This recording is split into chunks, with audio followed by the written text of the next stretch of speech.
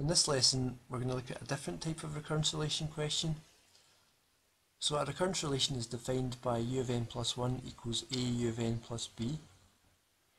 We're told that u of 1 is 5, u of 2 is 9.5 and u of 3 is 20.75, and then we have to work out what the recurrence relation is and work out the values of a and b. Now the method to do this is to solve two simultaneous equations. How do you get your simultaneous equations? Well, we split it into two parts. So the first simultaneous equation, let's look at the recurrence relation.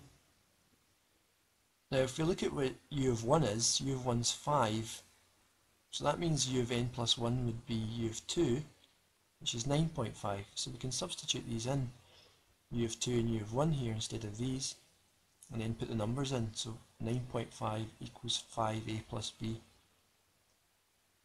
So that's one equation with some numbers. Let's do it again, but this time use u of 2 and u of 3.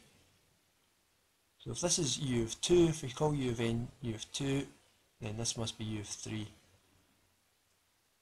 And then sub the numbers in, and we end up with that 20.75 equals 9.5a plus b. So I'm not actually going to do this. I mean, you can set this up as simultaneous equations. This one would be equation 1 and this equation 2.